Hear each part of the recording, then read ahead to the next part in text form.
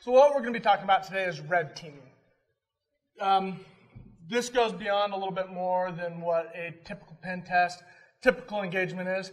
If you were here for the manipulating GUI elements, I'm sorry, I'm not decaf. I know it's a letdown, but a close second, maybe. So a little bit about me. I work for Dell SecureWorks. I'm one of the red team members, kind of just hanging out. I specialize in AppSec, NetSec, mobile security. Generally speaking, I'm working with a team of 2 to 4 guys. I've got guys on site that are breaking in, dropping boxes on your network. Once they're in, it's my game. Where you'll find me, Nate DMac on Twitter. You'll find me on IRC, on Freenode. Usually hanging out in the DC801 chat room, et cetera, et cetera, et cetera. Just a word of note, this does not endorse, say anything for SecureWorks. I'm speaking on my own today. So, about you. Who in here are my blue team guys? Network security defense at your organizations. Couple of you. What about GRC? Compliance guys. That. Who in here are my professional pen testers? Yeah. What about, who in here is responsible for your organization's security? Well, first off, the GRC guys, get out of here. No, just kidding. You guys make my life easy, make users sloppy. But blue team members, thanks. You guys do a lot of good work long, hard hours. You're doing what you got to do. For the pen testers, keep doing what you're doing. Let's keep fighting this good fight. And for who in here is responsible for your security, I'm disappointed. Every one of you should have raised your damn hand. Because just because you're not an admin, just because you're not involved in security, doesn't mean I'm not going to exploit you to break your company's security. By you clicking my link, I win. And you cost your company $191 million, like what happened to Target last year.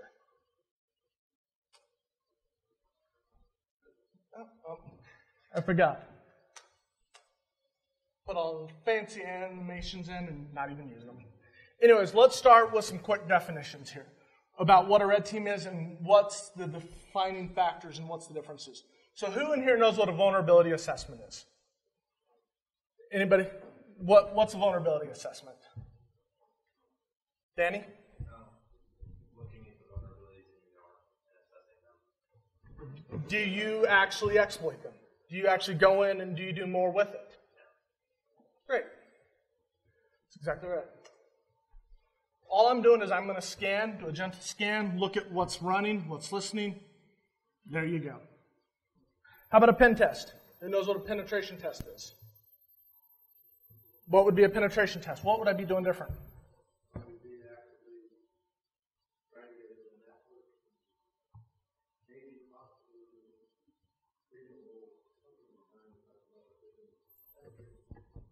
Definitely. Oh, and by the way, I didn't say this. I'm going to be asking questions. Please give me feedback, talk back. Let me know if you have questions, concerns, comments. Please chime in. You know, I don't want to be just standing up here to talk. I actually want to give you guys some good information, something you can take back to your organization. Yep. Generally speaking, I'm going to find a vulnerable service. I'm going to find every vulnerability I can on your network. I'm going to make sure I can penetrate those. I'm going to document the patches, the fixes. Here is everything. Usually limited to scope, though, meaning I'm coming in, I'm doing a network pen test. I'm not looking at all your applications. I'm not looking at your mobile. I'm not social engineering your users. Oh, it's a web app assessment? Okay. I'm looking at just these web applications. I'm not looking at the network. I'm not looking at everything. Now here's the fun. Red team. This is where it gets good. Who in here knows what a red team is? How you would do a red team? Yeah. Red team is, well, it's usually in combination with blue team. If you're at all familiar with military operations, it's your opposing force. The idea is you get a relatively benign group of people to go in, find the problems, and just to make a point, exploit them without putting yourself at a whole lot of risk. Yes, to an extent. So one thing about it is, especially in terms of IT, what is your environment? So for example, your users, your applications, your network, your physical security, your environment, everything you have. That is in scope for me. So if I want to come in, pick a lock at 2 in the morning, walk in and drop a box, great, I'll do it. I want to social engineer your CEO. Get him to click a link because there's a new article out in Harvard Business about, hey, security is great. You need to come read this article. Oh, it's a laced PDF. We win. The other fun thing about this is, I am not looking for every vulnerability on your network.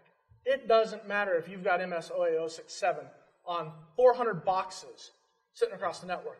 If they're not going to help me, I'm not going to exploit it. And I'm not going to put that in my report because I'm not going to be looking for it. My job is to come in undetected so you don't know I'm there. Generally speaking, I get onto your network, you will never know I'm there unless I goof up. So danger. I'm going to say this up front. With a red team engagement, this is for companies that have an established security practice. They know how to monitor their logs.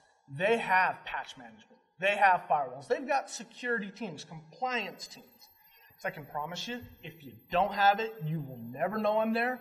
And likelihood is you are going to be pissed off at the end of this report. When I walked in, sat down at a cube, none of your users questioned me. I logged into your shares. Oh, wait a minute. Here's the master password list. Included your domain admin. Great. Where's that SQL server? Bingo. Game over. I won. I walked out with your credit card database. You fucked up, left it wide open for me. I walked out. I'm done in the day. Report's going to represent that. You're going to be bitter and hurt because, hey, this isn't fair. You didn't give us anything. And frankly, it wasted my time. So, as I said, this is for established companies. This is your Fortune 500s, your large institutions that really need that. But that's not to say that every company shouldn't be striving for this. So you're a small company of 20 people. Big deal. You've got an established security practices. You've built your organization. You've gone through pen tests. You've gone through vulnerability assessments regularly. Now let's get a red team in to tell you, hey, this is where your risks still are. So a little bit of a creepy story time here. How many of you in here outsource your printer maintenance? Anybody? Printer maintenance. You got your big multi-function printers, copiers, scanners, fax machines. All in all, do everything, right? How many, so outsource the printer maintenance, okay. Or have to call in a third-party repair company from time to time because you don't have the in-house staff and technical parts to take care of it. How many of you in here would think that your printer will give away your entire network? You're right. So here's something to think about. A coworker of mine used this. Walked in wearing a Technicolor shirt to service a printer. Walked up, put a box in line, 2 ports, started capturing traffic. Velcroed it to the back of the printer, pulled the printer apart a little bit, put it back together, walked out. Came back a week later, grabbed the box. Went home, pulled the traffic off it, pulled the creds out of it. Less than 3 days later, full domain admin. Remotely. Think about it. We'll kind of get back to that in a little bit. Stopping a red team. Can it be done? Who thinks it could? But is it easy? No.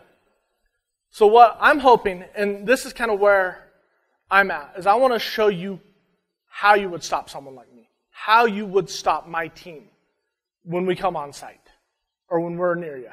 Because if you're not paying attention, you're going to lose it. We got 3 high levels of touch points. We have physical security, human security, information systems security. Those are the 3 areas within an organization that make up your security posture. As was said before, a lapse in one will lead you to a full compromise.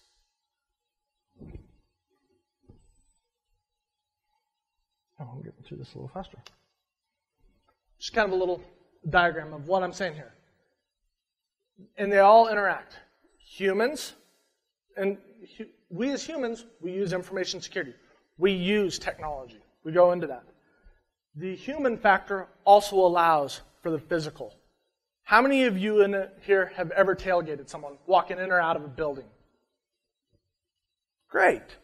How many of you in here have left a computer unlocked by accident and walked away? Didn't even think about it, left it unlocked, walked away. Or how many of you in here, in your organization, bolt your PCs down? Bolt all your laptops down. Physically bolt all your servers into the rack with heavy-duty cables and locks. Nobody? What would happen if I, as an attacker, walked in at 2 in the morning, pulled the server out, pulled all your drives out, decrypted everything that was on there, if you're even using full disk encryption, took the data, put it back before you got on site? Now I've just stolen passwords. Likely I've gotten a domain admin password or a server admin password. You know, what did I find? Oh, I found a web app server. Great, I've got something important there. How about a SQL server? Now I've got the SA password. What can I do? How many of you in here would know what I'd do with an SA password? What can I do with it? Even better, how about log directly in as a or an MS SQL client and start querying the database and do a backup to my own external box? What can I do with that data? Well, was that your credit card data? Was that all of your external users, their usernames, their passwords, their PHI? You're a healthcare organization, and I just stole all your PHI? What's going to happen to you? That's why I say a lapse in one will get you fully compromised. So humans, human security. A couple of things about us. We like to be helpful. How many of you in here were taught by your parents, hold the door for people? Be polite. Help them out. You see a guy carrying an armful of books or carrying an armful of boxes or pushing a cart. What are you going to do? Oh, here, let me hold that door for you. Yes. Okay. We like to feel important. How many of you in here like to have your boss come up and say, good job? Or a client say, you know what, good job. Thanks for doing that. You know, it makes us feel good. We like to feel good about what we do. Or you hear from your wife, your significant other, whoever. Hey, good job. Thanks for doing that. We don't like conflict. As a human, our natural tendency is to back away from conflict. We stay out of conflict. As a group, we're okay with conflict because it's safety in numbers. But in a one-on-one scenario, I start getting up in your face, start getting real pressing with you. No, I'm done. No, I don't like conflict. So, the other thing about us, we're emotional. We aren't always logical. We do not always follow things through step by step by step and make the best decisions. We let our emotions play with us. And as a red team member, I love it. We are the weakest link in security. By far, 90% of what I can do as a red teamer can be done by just a social engineering engagement. The reason being, we as humans are weak links in our organization's security. Phishing emails, phone phishing. I mean, it doesn't matter what you do as an organization. If I can get you to click a link, open a file, give me your creds. Recent engagement, just a fun story about this. We're doing a red team engagement. Company, we phished 135 users. We had 90 fucking people give us their creds. Wow. What did we do? We played off the fact that there was a recent large snowstorm in the Northeast, up in the Boston, Philly, New York area, right? We said, hey, we're looking at a new experimental work-from-home program, so when things like these happen, we can allow you to work from home. We can give you an opportunity to do this. So what we need you to do is go fill out this survey. Give us some details. You need to log in with your credentials so we can log it. Pretty much everybody logged in and gave us their creds. We ran rampant across that network. And they're like, when we delivered the report to the customer, they just shook their head and cried. The other thing about it was, 90% of these passwords followed a very simple pattern. So for you red team guys in here, little trick, little pen test guys cracking passwords, here's something to look for. A capital letter followed by a predetermined number of lowercase letters, followed by a couple of numbers and some symbols. So instead of trying to brute force the entire key space, look for specifics. Generally speaking, users will use a capital letter at first. Why? They are required. So in your core organization, what is your general password complexity? A number, a capital letter, maybe a symbol, 10 or 12 characters.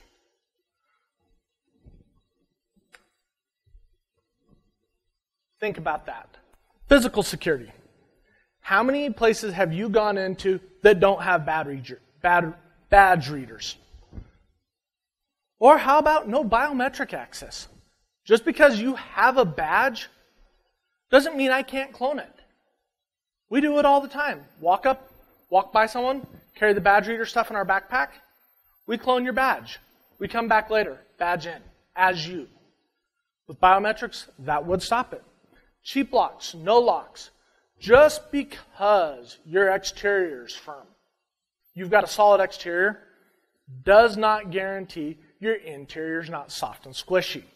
Just because everything's set up nice outside doesn't mean that once I get inside, I can't get inside. So you don't need to worry about, do you have locks, badge readers, biometric access to get to your data center or your server room at the location, if you even have it set up correctly. What about no cameras, no alarms? Do you know if someone in your organization, whether maliciously, accidentally, or you have something else going on, accidentally went into that server room or went into your telco room?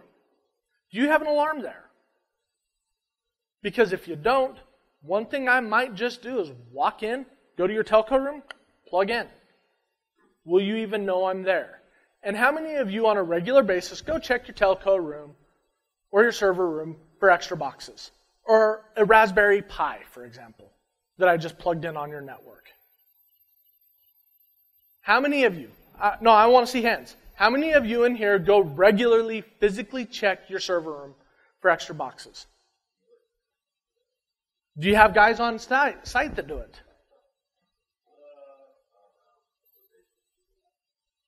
You know, in a data center, yeah. Now, that brings a good question up.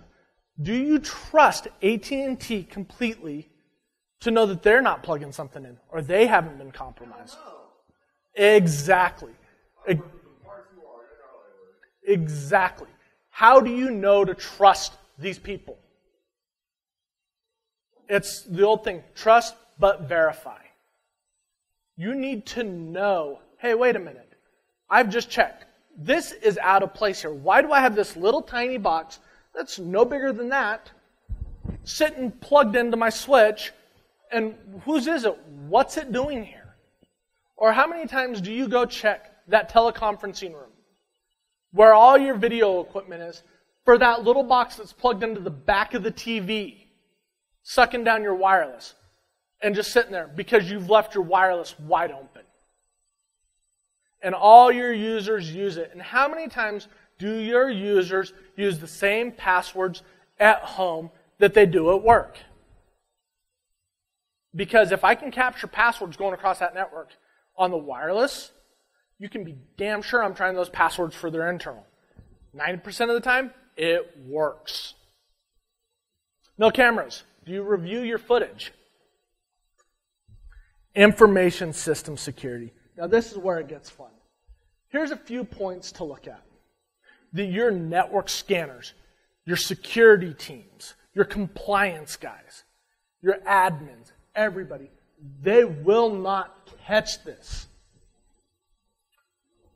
So how many of you in here, and again, this looks a little bit Windows-centric because most corporations do have a large Windows base. And just because you have some of your most secure stuff is Linux, Unix-based services, doesn't mean that passwords aren't going to be reused and there's not going to be direct ties. So how many of you in here have shares? Network shares? Really? That's it? Not everybody has network shares? Okay. Maybe I'm doing the wrong type of thing then. Group policies. Got group policies? Do you check your group policies regularly to make sure that something hasn't been left over? Or checked your logon bat? Checked your login scripts? Checked everything? Have you gone through everything? I doubt it. How many of you in here run a perfectly configured DNS service? There is no possible way that that's going on. And that all of your queries that may come out of every host on that machine, on these machines, now will get caught by your DNS. Meaning that if they fat finger instead of SRV01 and they type SVR01, it'll get caught. That your DNS will catch that. Because if not, NetBIOS will give your network away. Reason being, if you're familiar with how Windows works in general, it looks at its local system, looks at its host file. It doesn't have the name. It then asks DNS. It's going to get a DNS response back of a host doesn't exist. So what does it do? Hey, everybody, who's SVR01? Yep, I am. And by the way, here's the challenges. Send me your hashes. I'll log you in. What do? As a Windows client? Oh, here you go. And guess what? I've just captured your hashes. Now let's go back to what I said earlier. What are humans? The weakest link. What are their passwords likely going to be? Not that bottom password there. Hell no. That's too hard to type. What is it going to be? Something like BSides 2015. That's likely what their passwords will be. Which means Hashcat set a couple of masks. 20 minutes later, I have captured and cracked every hash that gets sent across this network. And so here's a question. By default, who in here has their DNS set up internally to have the name host WPAD? And has a valid record for it? Think about this for just a second. What did I just say happens from a Windows client? So, and if you don't know what WPAD is, it's Windows by default. When browsers fire up, they search for WPAD, looking for their proxy settings. If you don't have a valid response for that in your DNS, every time someone starts a browser on your network, guess what? I've just captured their hashes. And now if I want to be a real dick and have even more fun with this, I'm going to say yes, and here is your proxy settings. All traffic comes through me. Oh, and by the way, to help you, here's an executable you need to serve them. Give them an executable to run that will now be my Meterpreter payload. Who in here, besides you, Danny, and such, knows what Meterpreter is? For those of you who don't know what it is a very powerful shell that gets leveraged on your box that allows me to do whatever I want. Dump the hashes. If you've got administrative privileges, I can dump them clear text. I can start to use your box as a proxy to get to other boxes. Just because I'm isolated to one VLAN Doesn't mean I can't get elsewhere because of your box, because it has access. Some more. Your printers. So let's go back to that question I asked earlier. What about your printers? How am I doing on time? Oh, I'm a little early. So who in here knows why your printer gave you away? Your big, nice, multifunction, the $25,000 printer you bought that does everything. Who in here knows why that gives it away?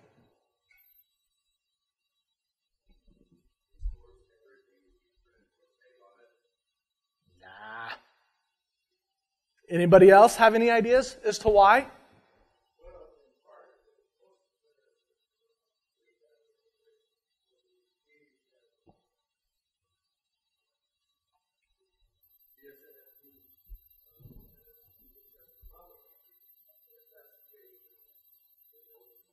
No. How do you log into them? What do you do with them?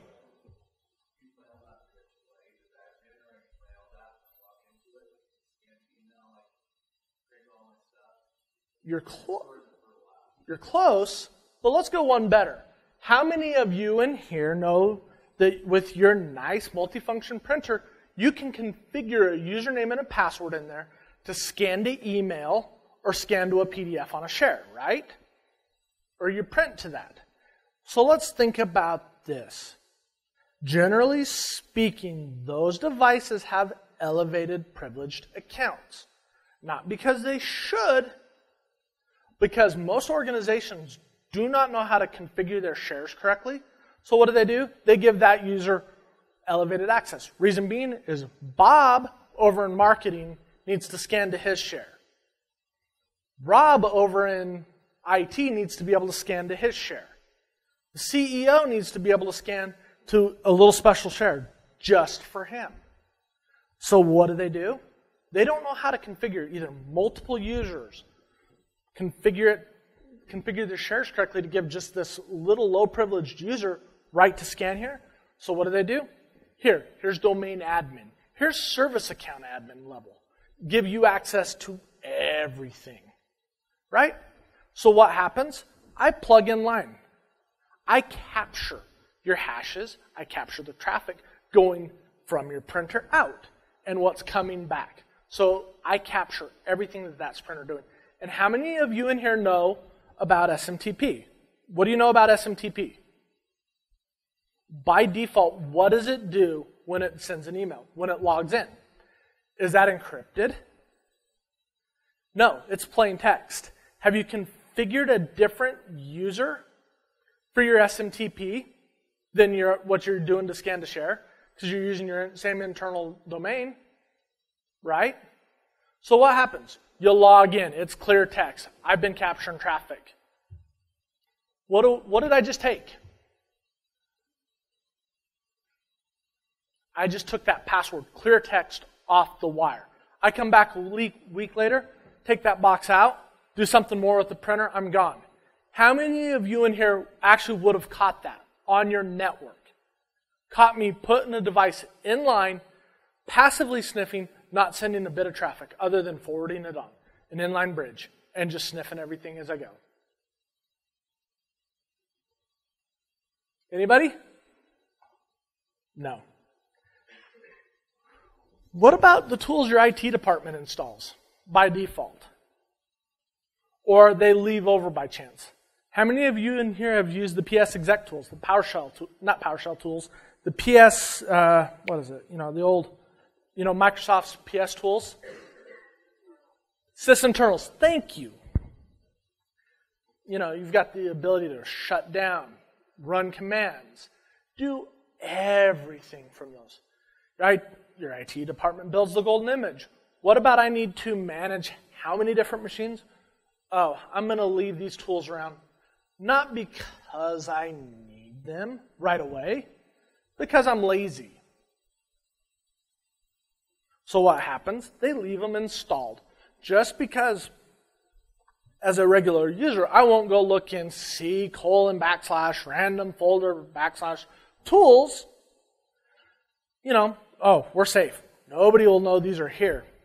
Me as an attacker, I get on your box. First thing I'm doing, I'm going through every damn folder and drive I have access to. And I'm going to suck every document you have on that machine off, and I'm going to read it. I'm going to look at it. Oh, wait a minute. Can I modify it and put it back to you? Great. I've got more. Or can I exploit something with them?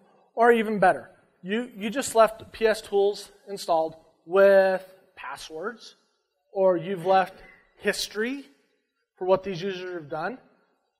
Great. Now I'm going to use that against you. So another thing, how many of you in here knows what SCCM is? A couple people. How many of you have ever validated every package that's on your SCCM, and how often do you do it?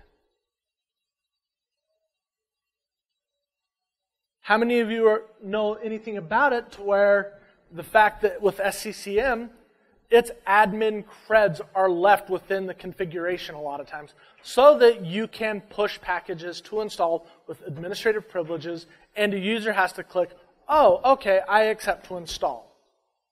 Your desktop deployment stuff. It gets left. Guess what? Your creds are left. Now, good story. Happened to a coworker of mine just recently. They busted SCCM. They pushed a new package. It was an interpreter shell. Their servers, by default, pushed and installed these packages immediately. Workstations would give them a chance to do it.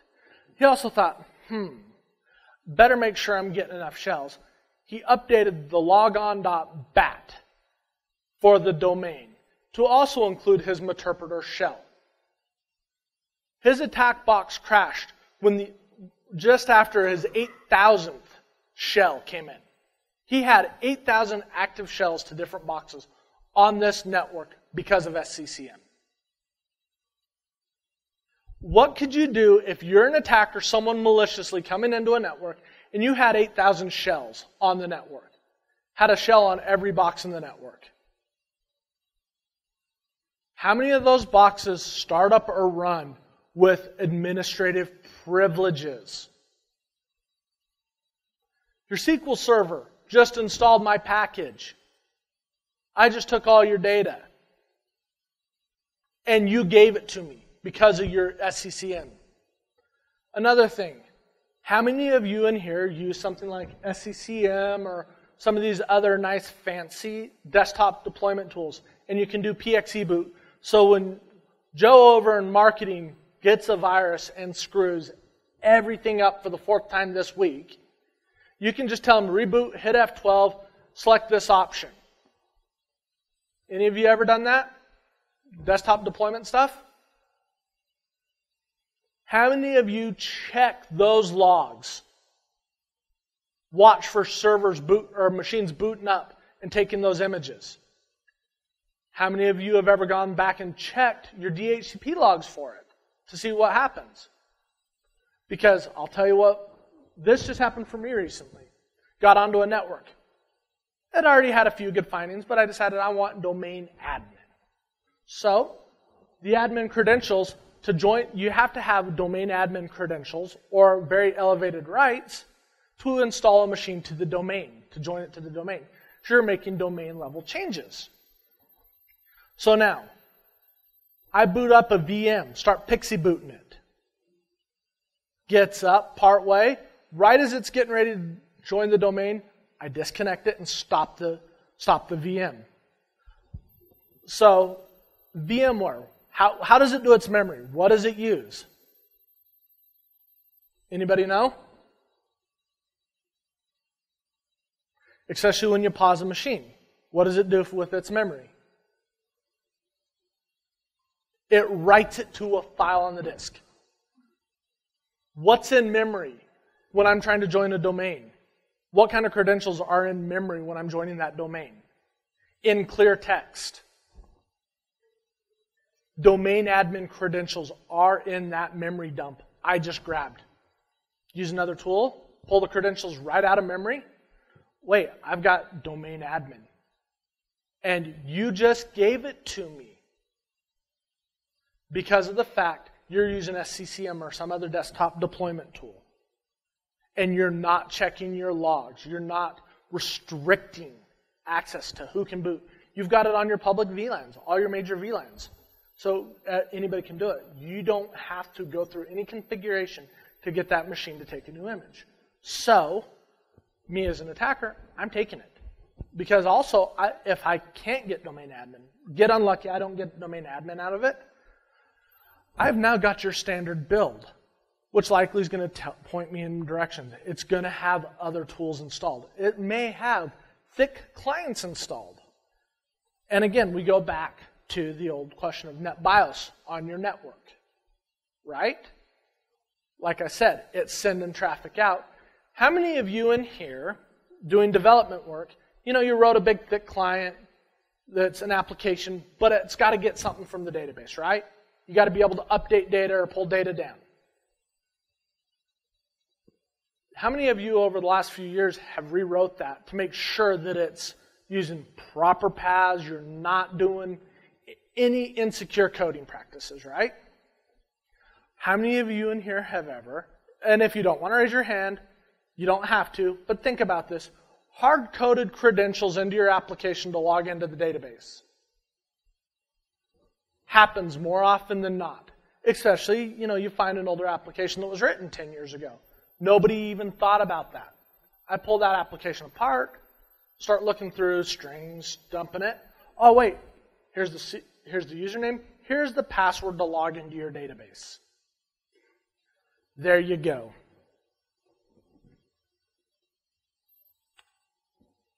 Sloppy housekeeping. This is where it gets me fired up every time. You're leaving logs lying around on the machines. You leave logs lying around off your network shares. You don't check your network shares and don't validate that your users are following the rules. Engagement we're on right now. Just kind of give you an idea. Company thinks it's small. I wish I had this problem. By sloppy housekeeping, left a bunch of PII, credit card type data on a network share. We went back to the customer and said, hey, look, Mr. Customer here, you got this. They said, oh yeah, that's just a child company of ours. Not something we're really worried about. They only do $4 billion annually. That is nothing compared to the $990 billion we do annually. We don't care. Do you think the SEC or whoever else, regulatory commissions that could be involved in this would care about that little $4 billion chunk? Because credit card data. Because very valuable, very sensitive information is left on a network share. And just because it's a separate little child company, it's under this parent company, do you think they're going to care whose it was and where it was? Nah. What about one of these, and you think about this.